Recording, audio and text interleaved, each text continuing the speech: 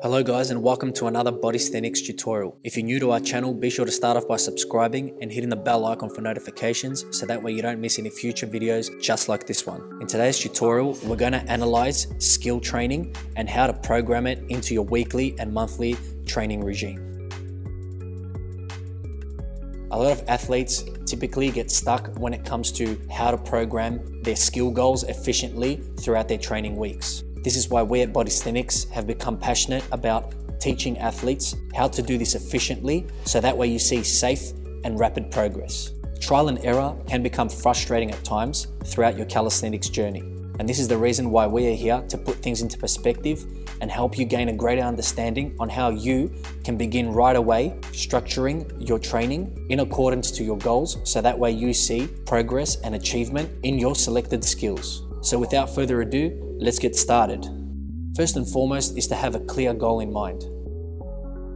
Ensure that you don't select more than 1 to 2 skills at any given time. This is so that you don't overextend yourself, experimenting with too many skills at once, and that you are able to hone in and focus on 1 to 2 skills so that way you are able to see greater results. Your first priority is to practice the movement pattern consistently of that skill which you have selected. So if your goal is to simply hold a handstand, ensure that you are doing multiple kick-ups throughout your training days.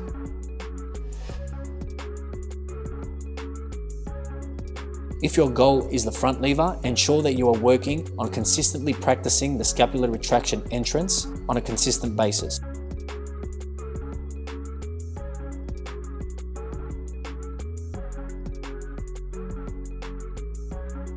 Let's say your goal is the handstand push-up. Ensure that you're consistently practicing this on the wall first, and then slowly get into the more difficult and challenging freestanding progressions.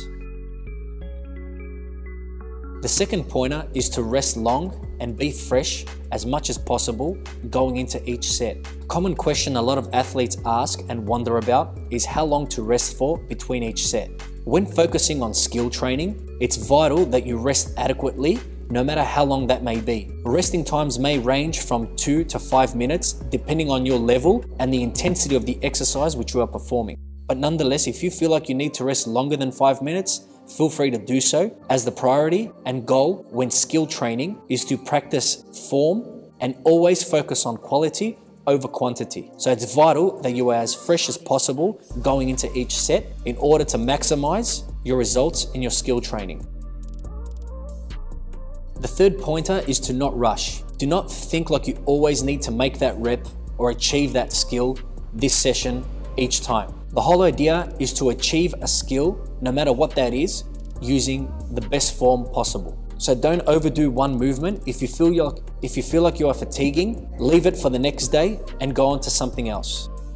Finally, try to remove all of your ego out of your training. Cut off a bad rep. Don't be afraid to start over, so that way you get yourself into the habit of performing quality over quantity. The second category which you must take into account when structuring your skill training is the strengthening exercises. The strengthening exercises are most commonly rep-based, and they must be directly linked to the skill which you are aiming to achieve. This is your opportunity to structure and plan areas which you are lacking in strength or lacking in engagement. This is where you dedicate time to practice and fill in these gaps. Rep ranges for strengthening exercises should be no more than 4 to 6 reps, with a clear focus on performing perfect form rather than hitting your rep targets. 2 quality reps is much better than 4 to 6 rushed and sloppy reps.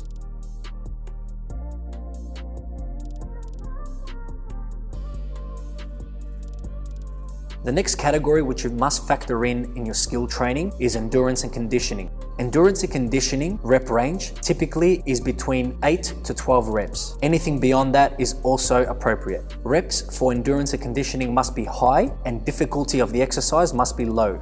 It's also vital that you practice both push and pull endurance and conditioning exercises, regardless whether your skill which you're aiming to achieve is push or whether it is pull. And this is so that you achieve general and overall strength without any imbalances. One of the final categories which you must factor in your skill training are the core exercises.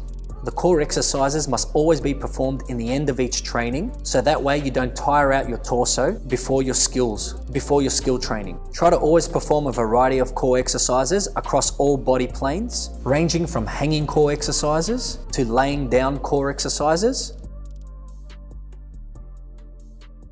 and also a lot of hollow body core exercises. Rep ranges for core exercises should range anything between 6 to 12 reps depending on the intensity of the chosen exercise.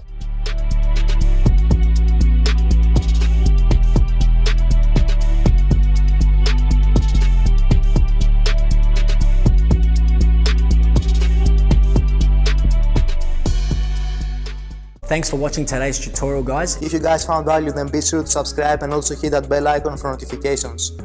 We upload a new tutorial every Wednesday and Saturday at 3 PM European Eastern Summer Time. For those athletes who want a more in-depth approach to their calisthenics progress, be sure to get your own copy of the 100 Calisthenics Secrets book. And for an even more depth analysis on how you can progress as an all-round calisthenics athlete, be sure to get access to our exclusive Ultimate Calisthenics course. And for those athletes who want to join the Bodysthenics global family of athletes who are taking their skills and strength to the next level, be sure to apply for online coaching today in order to fast track your progress and achieve elite calisthenics status. I'm George, Bodysthenics coach. See you guys in the next video.